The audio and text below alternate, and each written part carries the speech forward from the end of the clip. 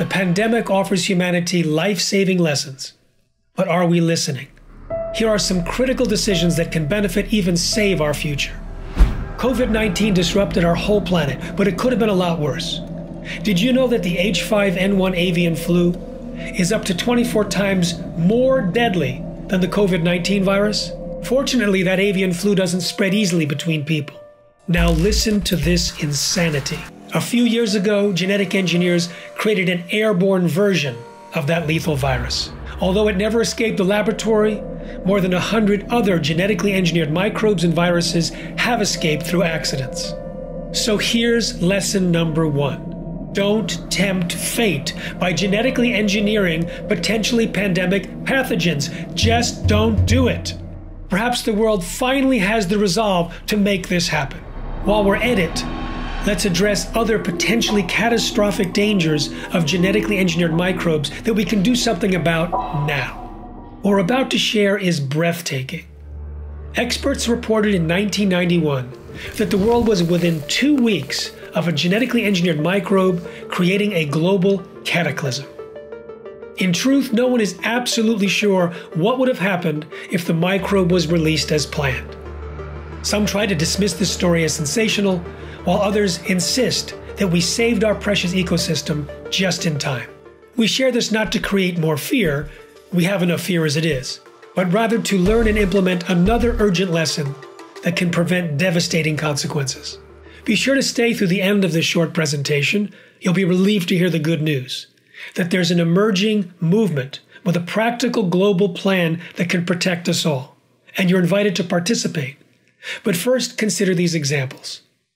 With the best of intentions, scientists genetically engineered bacteria to convert plant matter into alcohol.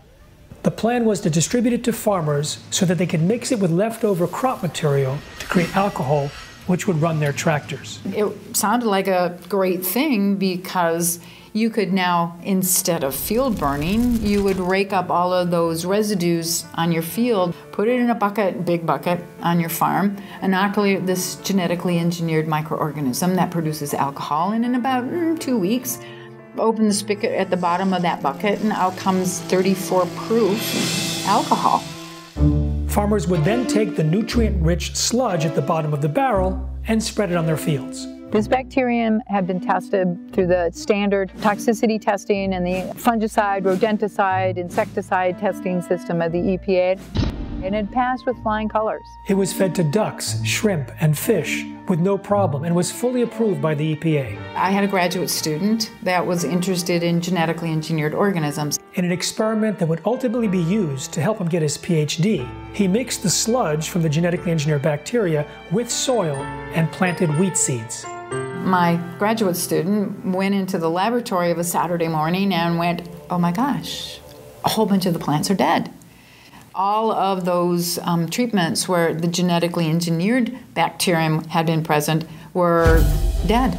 They were slime on the surface of the soil, just green mush. It actually was decomposed by the alcohol being produced by the Klebsiella planticola engineered to make alcohol. Thank goodness the graduate student decided to do this experiment.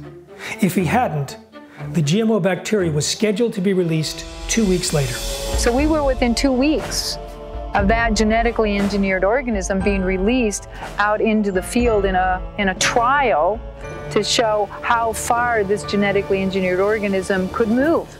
2 weeks. Bacteria doesn't just stay put.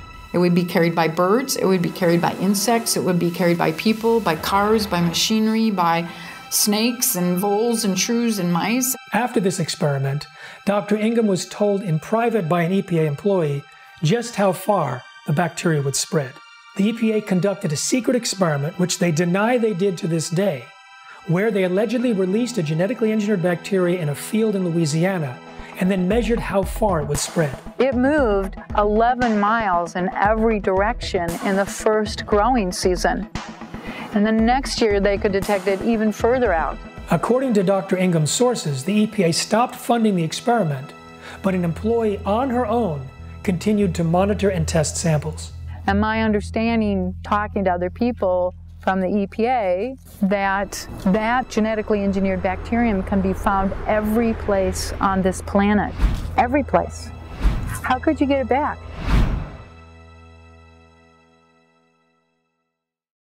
What if the graduate student hadn't done the experiment and the alcohol-producing bacteria were released 2 weeks later? It would have affected the whole world. Once we release it, it can't be brought back, especially something like Klebsiella planticola, which is found in the root systems of all plants everywhere on the planet. Every time we test, it's there, it's present. All food plants, trees, grasses, brassicas, anything. And it's now going to start to produce alcohol. What's the effect of alcohol in the root systems of plants? It's to kill them. If the alcohol-producing bacteria were to outcompete and replace the natural version, we're talking about a real-world potential nightmare. You would lose corn, beans, peas, trees, grass, just everything that exists in a terrestrial system would be slowly but surely destroyed as this bacterium moved out. Looking at the ecological effect of a bacterium engineered this way, the logical consequence of releasing this to the real world would be that we would lose terrestrial plants. The alcohol-producing bacteria wasn't the first to be a near catastrophe. There was another bacterium called Pseudomonas syringae that was altered by scientists in the 1980s. They thought it would be a good idea to spread onto strawberries and potatoes to prevent frost damage. You see, Pseudomonas syringae normally takes water molecules, it aligns them, and it refrigerates them, which creates frost. Fortunately, when the company did do a field trial, they sterilized the soil soon after, so hopefully it hasn't been released. Ecologists fear that if it had been, it could colonize weeds like pigweed that would then survive the winter and proliferate. What's worse, however, is that we now know that Pseudomonas syringae in the atmosphere creates clouds. It creates rain and snow. If the ice minus had gotten out, it could theoretically change weather patterns. The big question is, if you release a GMO, will it survive? And will it outcompete the natural version of its species? For example, would the alcohol produced by the GMO bacteria kill off the natural version of the bacteria, allowing the GMO to replace it everywhere? We could argue whether this would happen, whether it really would have ended terrestrial plant life, or if ice minus would have changed weather patterns. But in reality, we don't know. And that's the point. We don't know. We don't have enough information to risk a release outdoors to find out. Companies such as Pivot Bio or Join with genetically engineering microbes to be released into the open environment, into fields. And they're testing them already. They're doing it with companies such as AVIAN. And that is going to be coming on stream very quickly across American fields. Releasing biological organisms, and especially bacteria, into the environment seemed to me a deeply unwise thing to do. People were shocked to hear that a Chinese scientist genetically engineered human embryo. The controversial research was roundly condemned. Some people are very concerned about genetically engineering animals, less so with plants. As you go up to higher organisms, the ethical concerns grow. From an environmental standpoint, however, the smaller the organism, the more the danger. When you genetically engineer bacteria, algae, fungus, viruses, they can't be traced and they can proliferate easily around the planet. COVID-19 is a glaring example of how microorganisms and viruses, whether genetically engineered or not, can quickly encircle the globe. Creating infectious diseases is not the only way that genetically engineered microbes and viruses can damage our health. Another is by changing the composition of our body's microbiome, the bacteria and other microorganisms that live inside us. The microbiome has now been shown to be a major player in terms of our health, of immune health, longevity, production of vitamins. Then we have now found that the actual makeup of the microbiome, the gut bacteria, are responsible for different diseases. In the last 5 years alone, there's been over 50,000 published studies on the relationship between the microbiome and human health. The vast majority of diseases that we have to deal with, things like diabetes, heart disease, cancer, dementia, psoriasis, eczema, even things like acne and reflux, these are all diseases that are related to a dysfunction within your microbial ecology. So changes in our inner ecosystem drive disease risk and drive these conditions. If we consume genetically modified bacteria from soil, there is an excellent possibility it will swap genetic information with the bacteria that reside in our gut. In 2004, a study verified that part of the genetic material that was inserted into genetically engineered soybeans transferred and was integrated into the DNA of human gut bacteria. The nature of things is for the microbes that we ingest to exchange genetic elements with the microbes that inhabit us.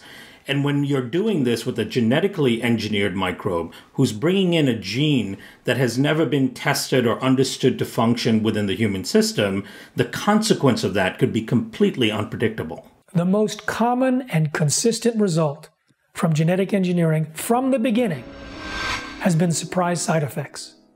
Altered organisms are basically altered complex systems. So any alteration that you make to them will result in unanticipated consequences. Microbes that live in us, on us, and all around us have the benefit of millions of years of evolution at their fingertips. We're just learning about it, and we're coming to understand the majesty and the beauty and the elegance of this natural ecosystem. But we're still at the tip of the iceberg on this whole topic. So what we don't want to do right now is start going down the road of starting to introduce unnatural genetic elements into this ecosystem. You can buy a do-it-yourself gene editing kit from Amazon for $169 so you can alter bacteria in the comfort of your own home. Now, the power of those kits is going to grow. The cost of those kits is going to go down. There are companies now with facilities full of robots driven by artificial intelligence for massive release. What if 100,000 different strains are released in this generation? What if it's 1 million? Each one with the potential to carry a different side effect, a different mutation. It could interact with the microbes in plants, in trees, in insects, in birds, and of course in humans and mammals itself. All of these elements have their own microecologies, and one of the things bacteria love to do is swap genetic elements. And so when they start swapping genetic elements with an engineered microbe, the outcome of that is impossible to predict. It could be absolutely catastrophic. Countries spend a fortune trying to remedy the introduction of invasive species. But once GMO bacteria are released, no policy can stop it.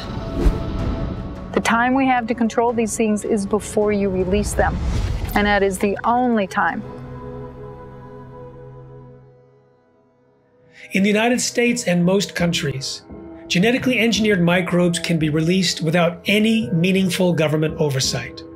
And in spite of the pandemics, scientists around the world continue to engineer pathogens which, if they escaped, could create devastating consequences. Strict laws and policies are urgently needed to protect us both from intentional release of engineered microbes and from accidents in facilities where these microbes and pathogens are used or stored. Tonight, the Center for Disease Control's bioterrorism lab and flu lab shut down after yet another frightening mistake. This time, a sample of the deadly H5N1 bird flu mistakenly shipped out to another lab, potentially putting other scientists at risk. This latest failure, discovered during an investigation into how 75 scientists were potentially exposed to anthrax in a CDC lab in Atlanta. The revelation coming just 2 days after we learned dried smallpox samples, which by international agreement are only stored at 2 high containment labs in the world, in Atlanta and Siberia, were discovered in a cardboard box in an unsecured government lab in Maryland. Today we learned those samples were alive and potentially deadly. This is the laboratory that we would expect to have the highest level of safety in the world. And if it can happen there, it can happen in almost any other lab. It's high time we learn our lessons. But here's the good news. The pandemic woke people up. It sounded a global alarm about the dangers of microbes at the very same time that gene editing technology became so cheap and easy that virtually anyone can genetically engineer and release them. With all the negative consequences of the pandemic, there is at least this silver lining. Because of it, there's never been a better time in human history to rally the public and governments to safeguard our planet from catastrophes created by genetically engineered microorganisms. You've gotten a glimpse of the threats, now help create the solution. Please join us in this global endeavor. Now is the opportunity to protect our precious ecosystem, to protect humanity, to protect all future generations. With this new technology comes a new responsibility for every one of us. Please rise to the challenge and join this global movement. Whether you put in a few minutes or a few hours, your efforts to protect nature now will secure our future.